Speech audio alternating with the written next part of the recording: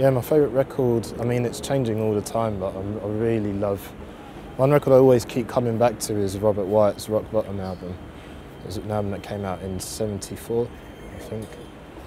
And yeah, it's the first, he regards it as his first solo album. He released an album before that called The End of an Ear, but he regards this as his first record, his first proper record. I must have been 17, 18. So I discovered Robert Wyatt and then his band, Soft Machine, Matching Mole, all that stuff. I discovered that quite late on in my teens, but all of that music had a massive influence on me and how I approach anything I do musically, and just the whole kind of free-spiritedness of it. No, maybe Volume 2 and Third, those two Soft Machine albums where Robert Wyatt was heavily involved in, those ones influenced me a lot as well. And then Robert Wyatt's solo stuff really had a big effect on me.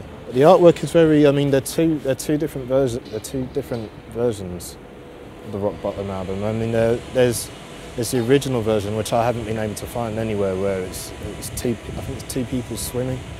It's like this, I think 3 or 4 colours are used, very bold colours, are very thought-provoking. And I think Alfreda, his partner, wife, did the current version, the current artwork, which is available now, which I think is in a similar setting where there's a lot more going on. You know, I think there's this whole theme of being immersed